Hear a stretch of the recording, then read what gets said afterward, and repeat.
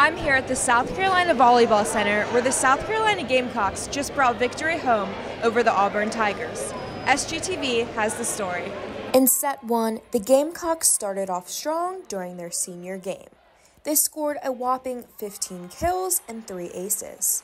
Overall, they won the set 25-19, conquering the Auburn Tigers. While still playing strong in set two, the Gamecocks had to fight for every point. Again, the Gamecocks overruled the Tigers with a brutal of 17 kills. The final score of the set was 26-24. In set three, there was a bit of a turnaround for the Tigers.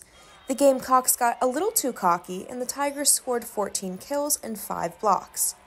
The outside hitter, Riley Whitesides, however, led the entirety of the game with a total of 16 kills and 42 attacks. Auburn Tigers took the win of 25-16 in set three. In set four, the crowd was on the edge of their seats as Gamecocks and Tigers again fought for almost every point. Helping the Gamecocks to victory, another outside hitter, Elena Johnson, went on a serving streak and had 2 aces. In the end, the Gamecocks prevailed and won with a score of 25-20.